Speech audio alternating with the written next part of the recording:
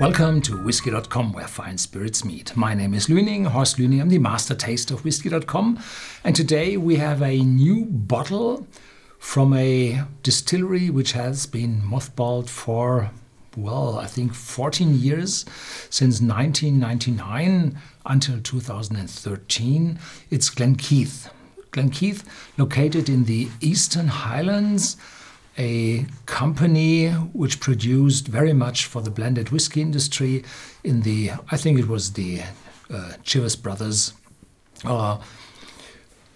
portfolio of whiskies, of blended whiskies. And in the year 1993 or 1994, when I was the first time in the East Highlands, I visited Glen Keith, and there they showed me their newest bottle. Then it was a 10-year-old just on the market. They tried to start it for new, but they didn't succeed in, and after a few years the bottle vanished from the shelves and there was no Glen Keith at all available. Now there is a Glen Keith Distillery Edition with 40% ABV and the price of below 30 euros, dollars, pounds, wherever you live.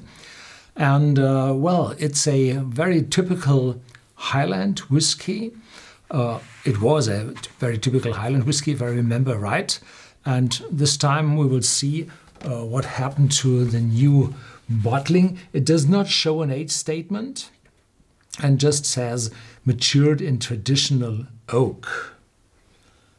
And well, this belongs still to the Speyside in Scotland. It's not exactly Eastern Highlands, but it's in the east, in the very east of the Speyside.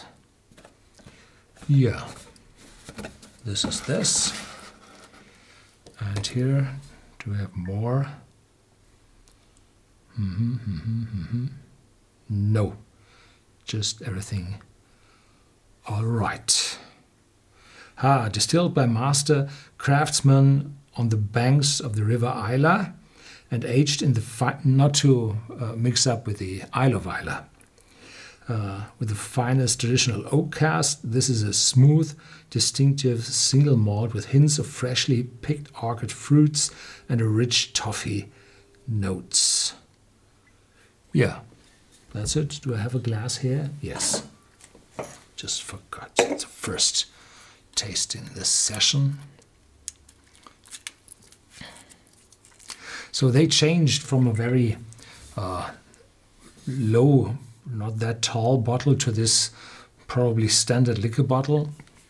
So in the beginning they had well, a lot of efforts to bring that whiskey out, but didn't succeed in, and now they just bring it out as a standard liquor bottle, and that saves money for the glass. This is quite a typical Speyside Highlander.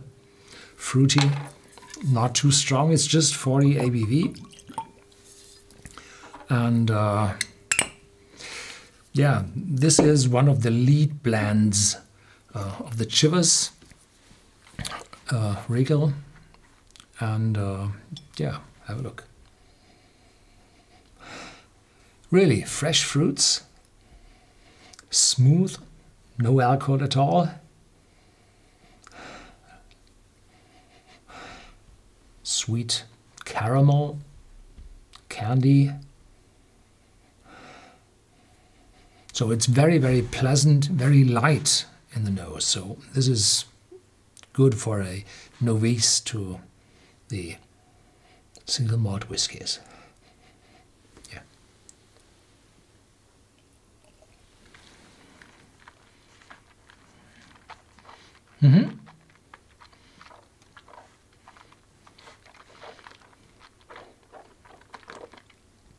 Taste moves on. Quite interesting. A little honey note, a little vanilla, caramel. Not that fruity or light, fresh fruity as it was in the start, but now shows a distinct oakiness in the aftertaste. So there is quite an age in this whiskey. Otherwise, the oak wouldn't have been there. But it's straightforward. It's medium, long aftertaste. Shows some spiciness. It's a, well, mainstream single malt whiskey from the Speyside. Yeah.